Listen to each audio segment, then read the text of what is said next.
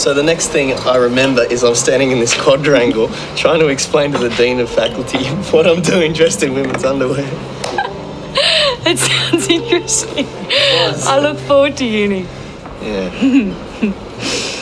Is that where you met Vicki? No, we met in a supermarket. Both going for the same can of baked beans? Yeah, something like that. How often do you commute to Canberra to see her? Oh, well, not often enough, according to Vicki. But, you know, we're having a bit of a break. Like you and Matt. But she's still going to look after your book and everything, that's okay. You sure? I mean, if it's difficult for you... No, really, it's fine, it is. Okay. I should go.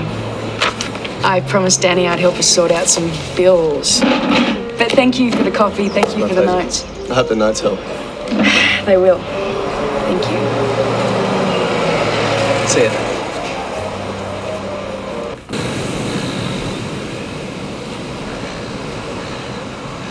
Tom!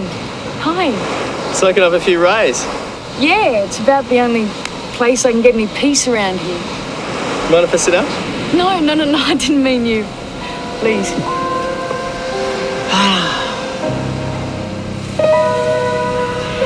The waves. Some days they're so angry and others so peaceful. Yeah, it's kind of like they're their own animal, you know? Yes, that is exactly what it's like. I've been sitting up there for an hour watching, contemplating whether I should throw myself in there and amongst the cold, you know? Take the plunge. Or whether I should just stay up there where it's nice and warm and cozy. I want to take risks myself. Do you want to take a risk and come in with me? Yes, I will. Cool. Let's go. Great.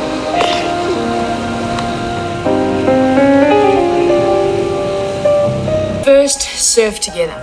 Away from the people they knew, worlds away. Yeah, I'm listening.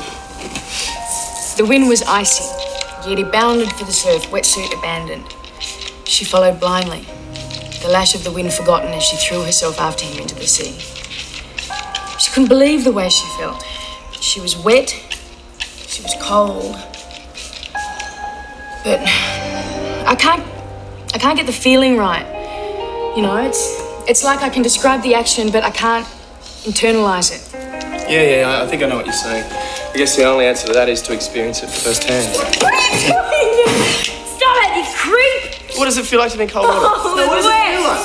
Okay, so the temperature plummeted, all right? Her flesh pulsated, her heart tingled, and she knew it wasn't the water, it was the way he made her feel. Perfect, let's get it down, that's fantastic. Okay. Hi.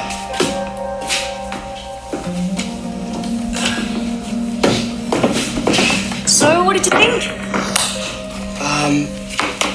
Well, I'm thoroughly enjoying it. Really? Yeah, really. I think it has potential, for want of a better word. And you're not just saying that? No, I'm not just saying. Really, it's like it's a little rough. Well, not rough. Rough's the wrong word. It's a little harsh in places, but it has this soul within it. You know, this real warm human soul. Good. I thought you might, understand it. Understand it? I know these people. They're my friends. They're my enemies. Actually, in fact, your heroine reminds me of an ex-girlfriend. It's sort of based on me, actually. I should have guessed.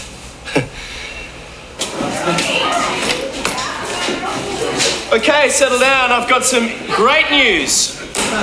Please? Our budding novelist, Allie has been placed on a shortlist for the State Literary Fellowship. If she wins, she's off to the UK for a 6-month writing workshop.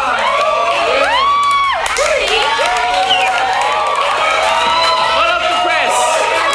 A sneak preview. Congratulations. Thanks. You put Hartley High on the map and yourself on the literary ladder. Who knows? She's going to be famous, you know? Prizes, Miles Franklin. So much you're embarrassing me. Please, do us the honour, just a few words. Please, come on, Allie.